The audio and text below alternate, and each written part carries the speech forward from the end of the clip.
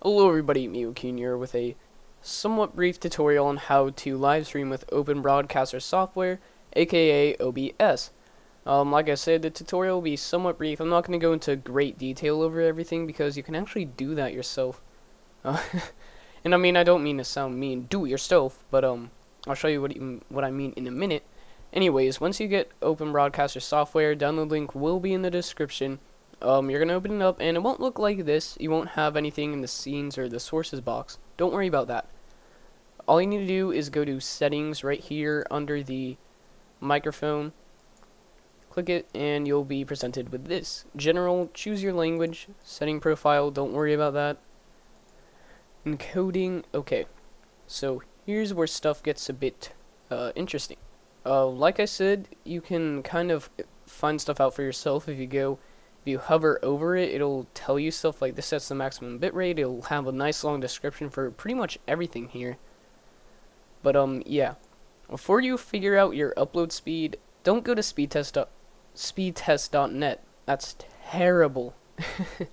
The reason you might have a really good download or upload speed on speedtest.net, and you're like, okay, I'm just going to set it to high settings. Don't do that because it sends a really small packet file. Basically meaning you can download it or upload it pretty damn fast. If you go to, however, testmy.net/upload, link to that will be in the description as well. You'll have much better, or much different results. Probably a lot lower. So, you're here, and you're going to see Smart Test Automatic, which I'm pretty sure is just like the best testing. Definitely not this size. This is what speedtest.net will probably do, and you can upload that really quickly, meaning you'll probably have like a 4 megabytes per second upload speed. Anyways, I'm just going to do the automatic test, and after it starts loading and everything,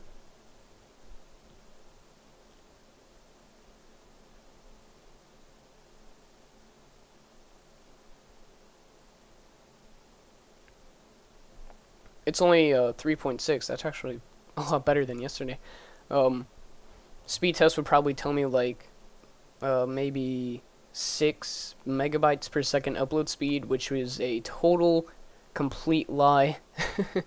So go by this. Use that as your use that as your indicator as to how much you should put into these values. So quality. Obviously, the higher it is, the lower it is, will affect the general quality of the video. Code. Well, actually, we'll get to this later. Max bit rates per second. Try and keep it within your maximum upload speed. Like yesterday, mine was 2.4, 2.5 kind of, so I have it set to this. 1800, 2000. Just so it doesn't go over. Bitrate 256. And don't try and fill it completely to the max of your upload speed because you want some room, just a bit left over for the frames to not get all jittery and such. Anyways, code for audio encoding, AAC, MP3. Not much of a difference you'll be able to tell, but I just have it at AAC. Anyways, go to broadcast settings. No. Okay, here. Mode, live stream. Streaming service, obviously Twitch TV. Ooh, whoops. Let's actually go back there.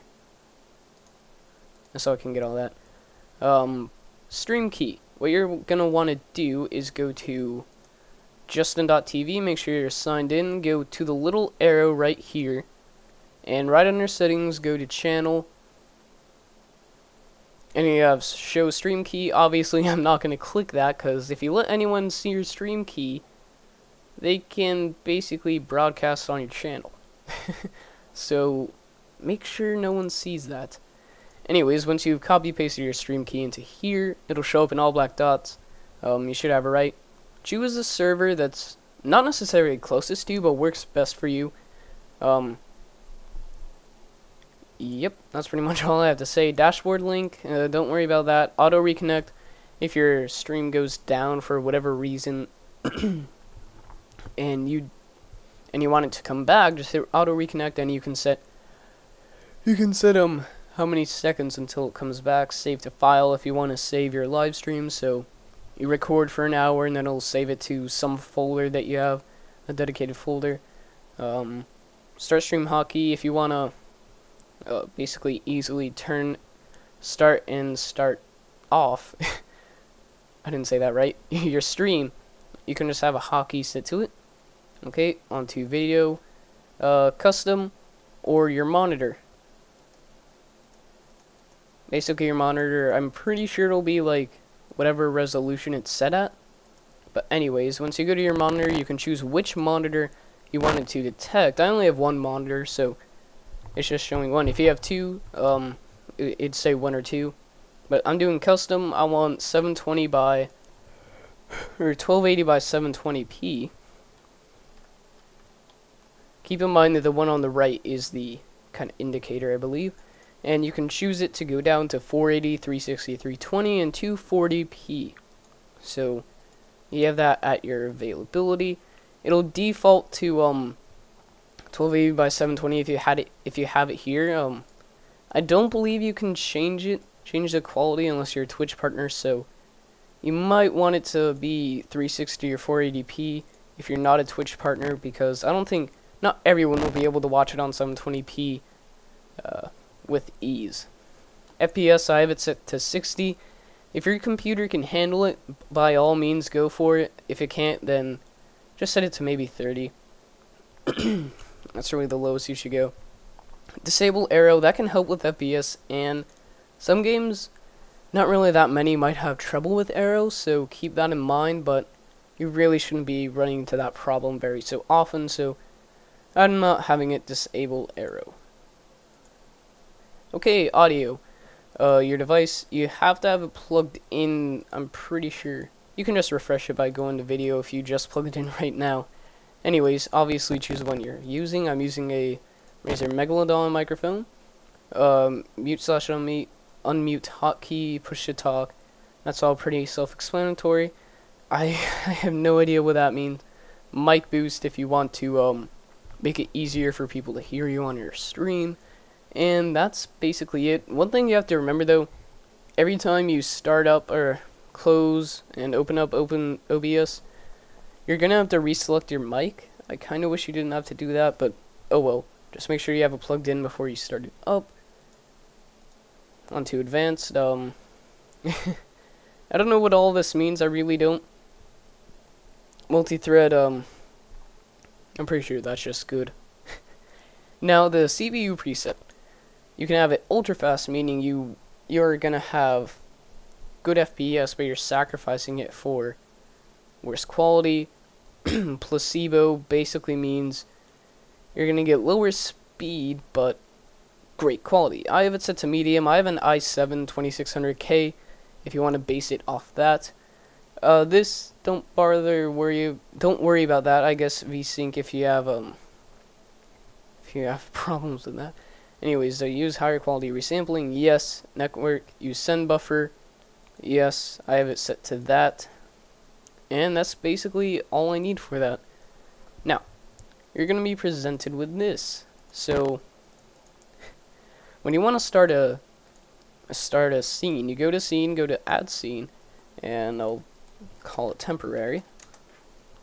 So you'll see no sources. If I got a game, I have 2 sources, but anyways. Go back to temporary, and I want to add a source. First, I'm going to open up Terraria, let's say.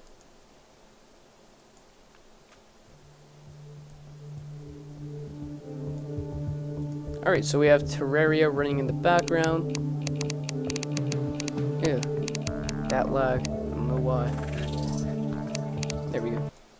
Go to sources, and add software capture source. Name it Terraria. And here we go. We have monitor capture, window capture, and all this stuff. Monitor capture, it's going to capture your whole monitor. Oh, my computer is just slowed down overall. I don't know why. It'll capture your whole monitor, so I'll show you what that looks like. You'll be presented with this basically. Inception. You don't want that. That's pretty unprofessional. So go back to Terraria properties. You're going to want to do window capture. You can have entire window, which will basically include all of this, and this too, the little clear box with the program name and stuff on it. But I'm gonna do obviously inner window because you don't want to see that. And make sure if you just started it up while looking for a capture source, you can just refresh it and it'll show up there. So it's chosen Terraria, inner window. Capture mouse if you wanted to show the mouse. I don't want it to. Sub-region. We'll get to that later.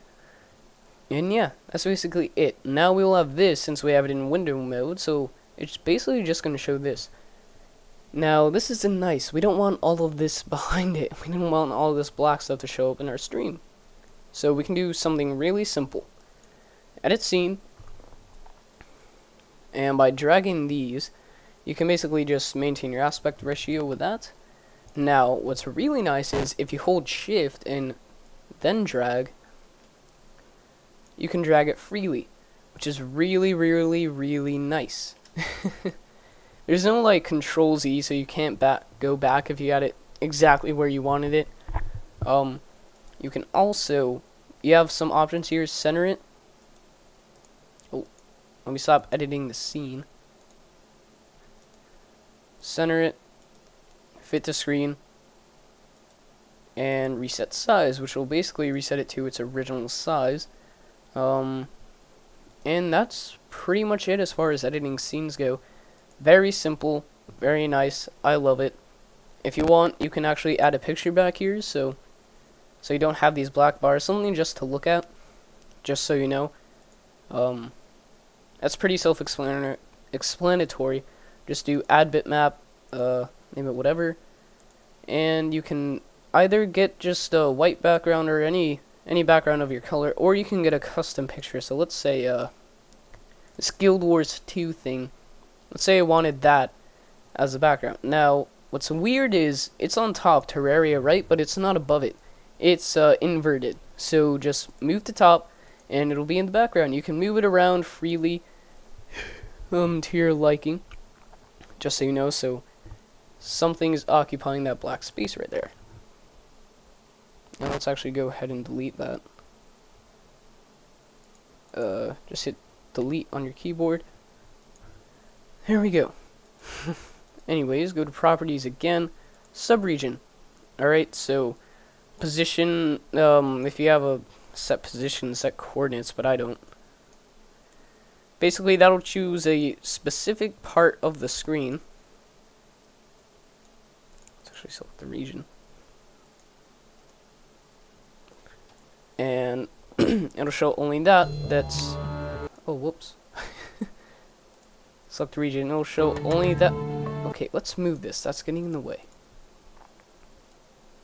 That the white line is above, that my cursor is above. So you can select it there, you can move it around diagonal, whatever you want. So let's say we only just want this little logo here. Hit enter. Okay, and we'll just get that. So that's basically all there is to it. Very easy to set up. I love it. I don't know too much about the software, so I hope this was a good enough tutorial for you guys. You can probably definitely find a more detailed one if this wasn't enough for you. Anyways, thanks for watching, and I will see you guys next time.